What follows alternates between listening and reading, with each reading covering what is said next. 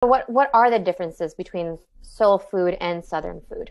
The short answer is that soul food tastes better. But the longer answer is I think it's just the way the cuisine is performed. So soul food tends to be more highly seasoned, more reliance on variety meats, you know, like ham hocks, oxtails, turkey tips, those kind of things. Although that's changing because now fine dining chefs are exploring all of these ingredients as well. The lines between savory and sweet are blurred. So, for instance, sugar and cornbread. And then another example I think is this like Nashville hot chicken. It makes complete sense that a super spicy version of fried chicken comes out of soul food tradition.